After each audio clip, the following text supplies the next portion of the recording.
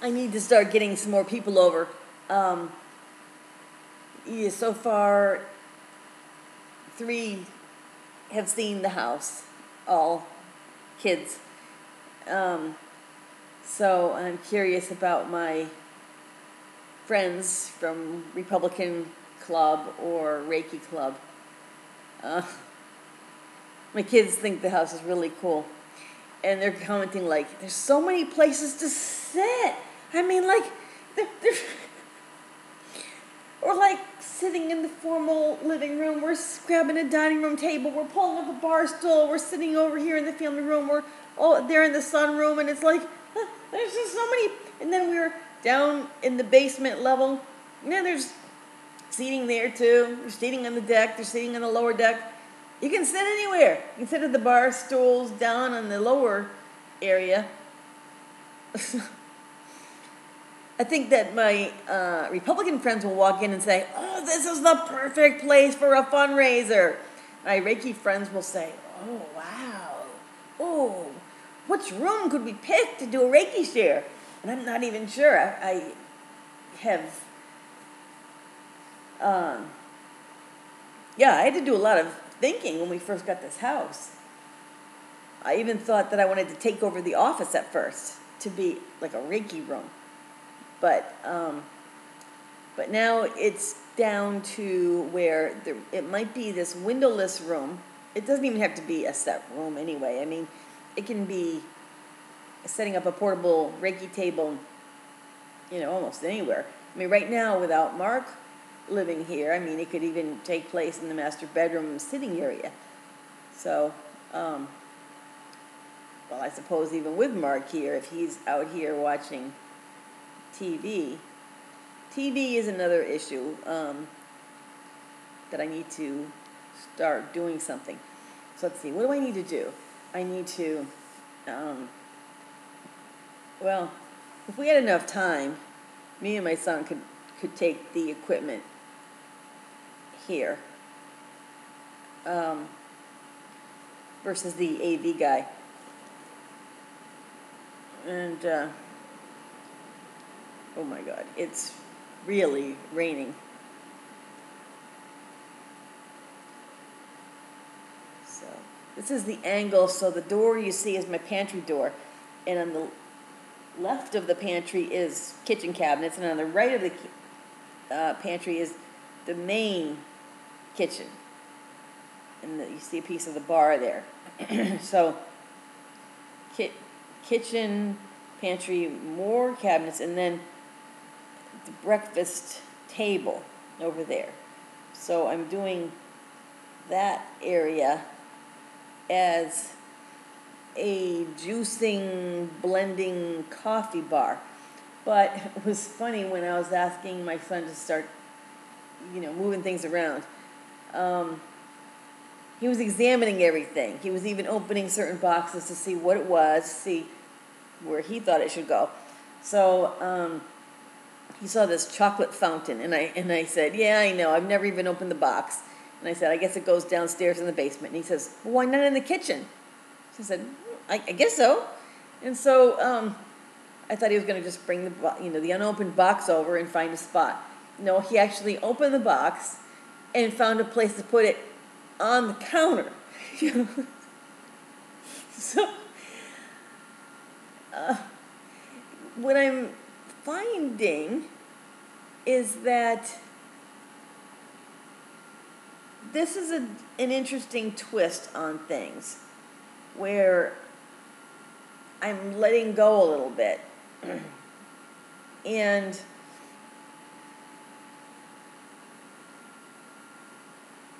it's somewhat accidental, somewhat on purpose.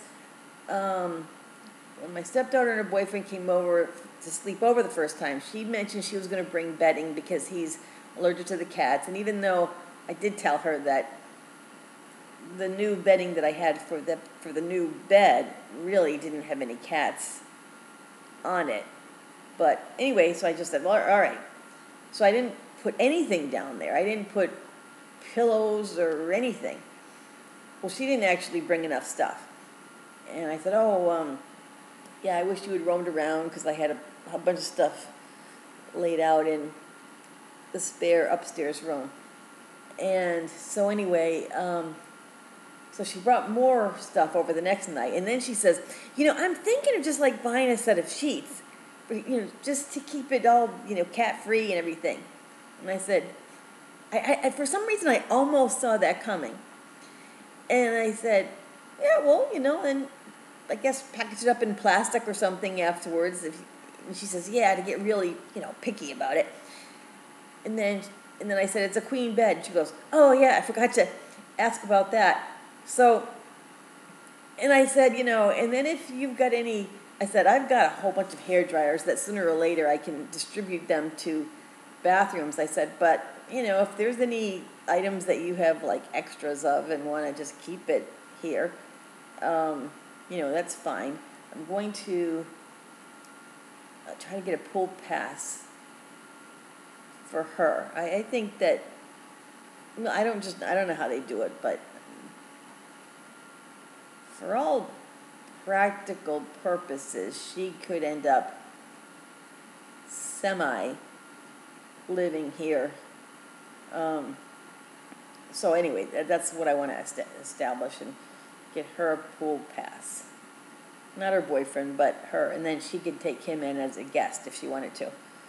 And that would just be the only kid. But some communities, this one would be, it's a 55 plus, but it's still okay. You can have kids over 18 living with you. But, if they want to see driver's licenses with the address change, well, I don't even have that right now with my address change. So anyway, the two of them, and then her boyfriend has, I don't know, start to like establish a presence. He wanted to take some bar stools from here down to the downstairs lower level. Now, part of it may have to do with Mark not being here, because he has this, ornery presence about him. And I have, in the past, I don't want to say fallen in line, because that's putting too much blame on Mark. I have in the past linked up with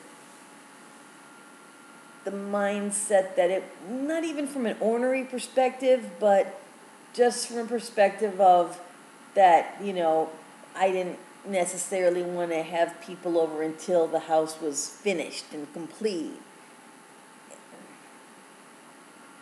But there's this interesting buy-in factor that is happening now. And I bought a puzzle, and over the weekend the puzzle was complete, and there was one piece missing. The puzzle, I looked at all the reviews from this puzzle company before I bought it, and there was some people saying, ouch, that one, ooh, every once in a while. Oh. Ooh. Oh, good God, it's traveling. Oh my God. It's a cramp. Oh shit. Oh my God.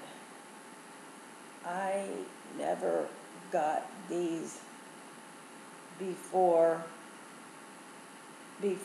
my surgery. And every once in a while, like tying a shoe or something, I get this. And what I'm afraid of right now is when it pops out or whatever it does, it just feels, I think it did, but it didn't do it in a weird way,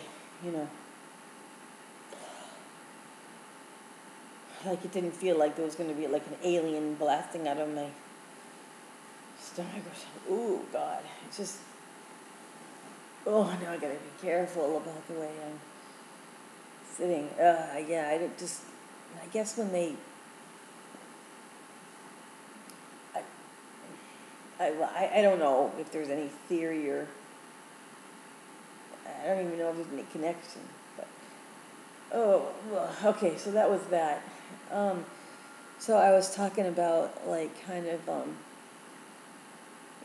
setting up this house, or the way it's begun to come along is with some more involvement, and I can continue that with my other friends. So for instance, when I was at my Reiki share on Friday, I was doing Reiki to one particular person, and I was on the side of her to where I was looking at this wall that had a lot of pictures, and there was a picture of Jesus there, 8 by 10.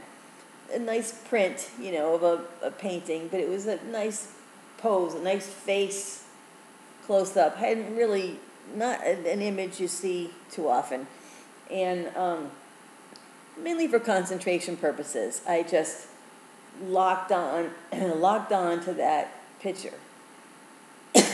Sometimes when you look at anything like that, it might sort of change around a little bit. So I had like halo, no halo, the eyes, glimmering and stuff. And I didn't think about anything else. I didn't really concentrate on energy or anything. I just, and then during that period that I was still considering myself doing Reiki to the person, because every now and then I would get a flash of warmth, I also got this other parallel track going on where I had already been thinking about doing some sort of like a silhouette outline, large scale religious type symbol or something like that in a room that I would want to do Reiki in. And at first I thought a mosaic. Then I realized mosaics are not for me. I took that class, but no, they're way too slow.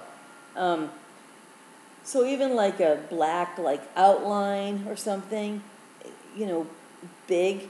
And then when I was doing the Reiki, I thought, well, why not? Because again, I would have thought, oh, well, I don't want to invite them over to my new Reiki room until they can see this cool thing that I did, which might take, who knows long. Well, they all paint. Most of them paint. And when I was there, I thought, he was telling me in this picture, ask them to participate. Have them come over with the room blank. And, talk about it, paint together, do, something like that. And I had this, I've got this new word that I've made up, and I'm using it so often that I'm going to burn out the word really fast. So I'm going to have to find some alternate words. But I like the word, though. Energy profile. So it's something like a cat pissing in every single room. I'm doing that in this house. And then when, people are over and they're sitting in each room and we're having good conversation or something, I'm saying that it establishes an energy profile. I was commenting about how I liked my deck in my old house, but that wasn't really any particularly interesting place for me until just the last few years. And I just, started going out there and started having, more or less a meditation spot. And it wasn't anything special until I started going out there and, kind of meditating in that spot. And then it became a spot. And so I almost thought, oh, I don't want to leave this house because of this spot. And no, I'm saying no, you can create it anywhere. And there's certain things you can do, just physically flop down. That's how I sometimes need to, decorate, of just stare and stare and stare and stare. But so, and then soon in the game, I want to get this stager over because even like things like, I don't want to go forever and ever and ever without pictures up. And that helps as well, too. In fact, I have managed to feel at home pretty quickly in this house. And I just brought a new batch of stuff in, but it had been nice and clean as of this afternoon when I had to help to put things away.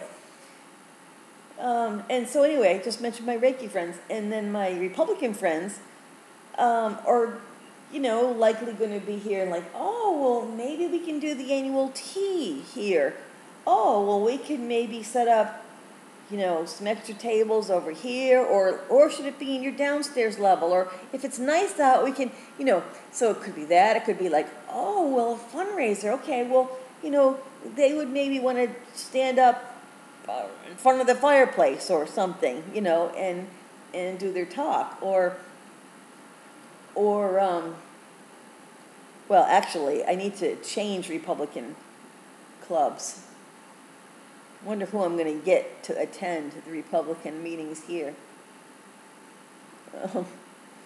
There are a lot of U.S. flags hanging up in this neighborhood, so they've got to be Republican. So.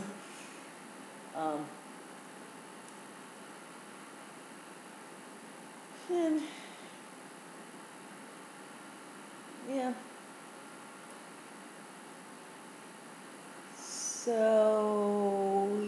So tomorrow me and my son are going to make 1 to 2 runs to bring stuff back and put it away.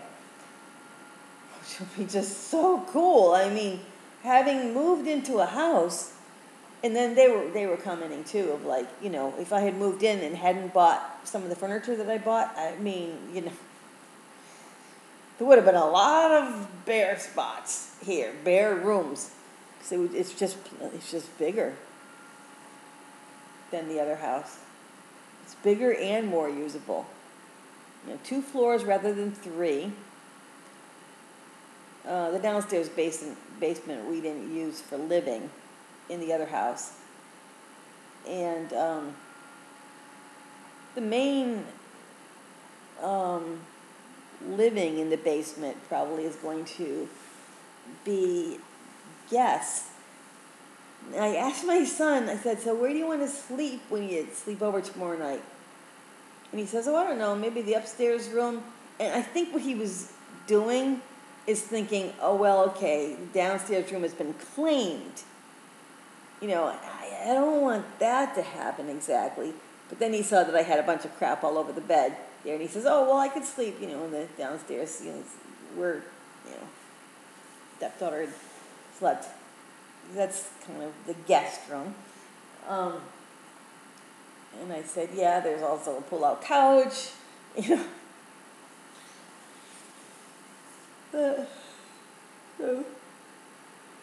Ooh.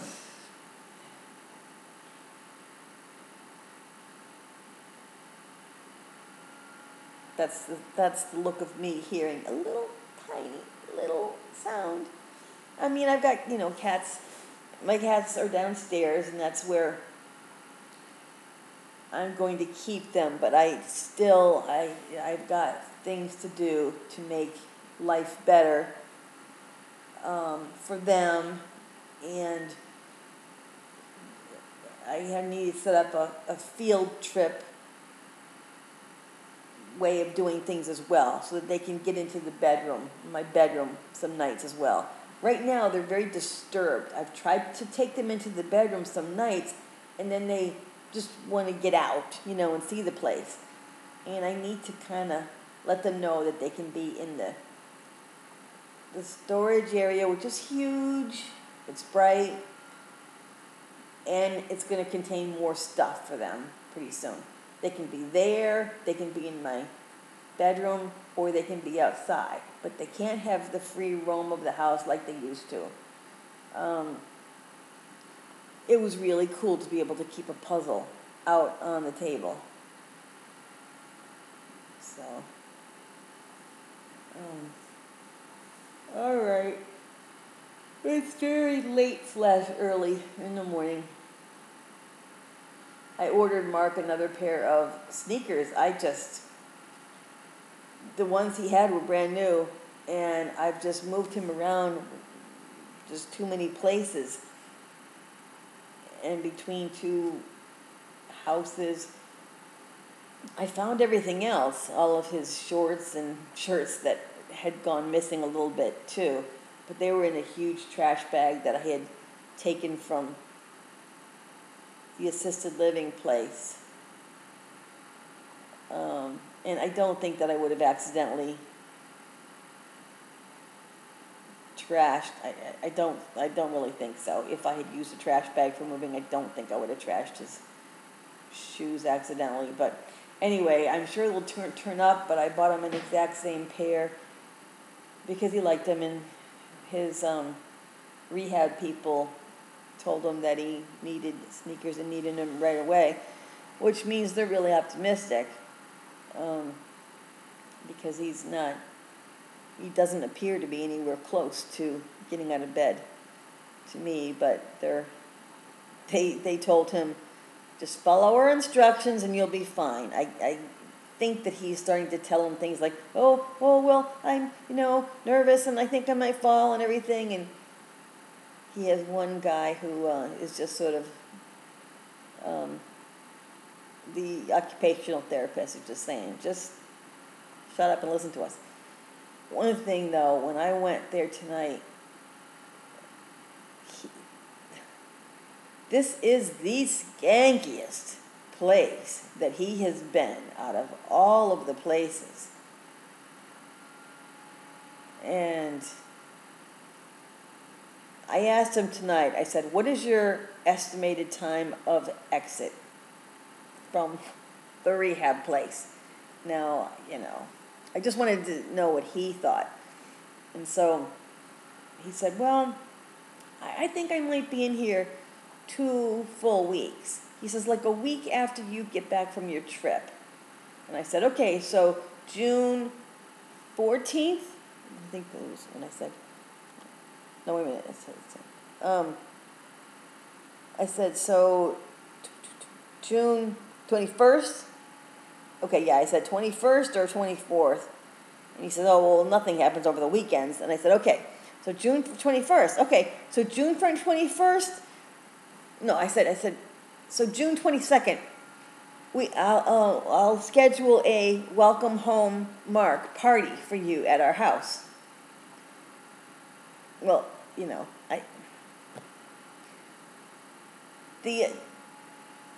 I kind of wanted to just set a mental goal, because there's some other, what I'm also thinking about is that place is just so nasty looking, that the other thing is I'm thinking, if he is not ready to go home, or if he looks like he hasn't made much progress, and who knows how long the insurance company is going to pay also. But I already have a plan B. Now, he doesn't have a plan B in his head. He's just figuring he's going to be there until he gets rehabilitated. But I'm already on to plan B, where if he's run out of insurance money at the rehab place, and the rehab places are more expensive than assisted living, so I am beginning to think that it might be time to set him up as a permanent resident in an assisted living place. I mean, he's been bouncing around everywhere, and he's had Comcast accounts open and Comcast accounts closed and stuff. So, I'm just beginning to think, if he does not show significant progress, let's just say by the 4th of July, then, then probably the insurance will have stopped, and then it just seems as though It would seem like the goal at that point in time would be get him to an assisted living place that's as close to here as possible, which probably means the exact same place he was at before, which now that place looks like the Taj Mahal. Actually, it looked like the Taj Mahal to me right to begin with. They had this piano and all the women would sing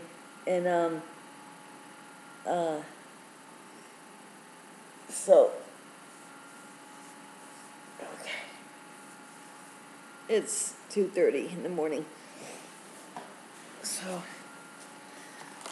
alrighty. Oh, I got a cramp in my leg as well, just carrying in some stuff.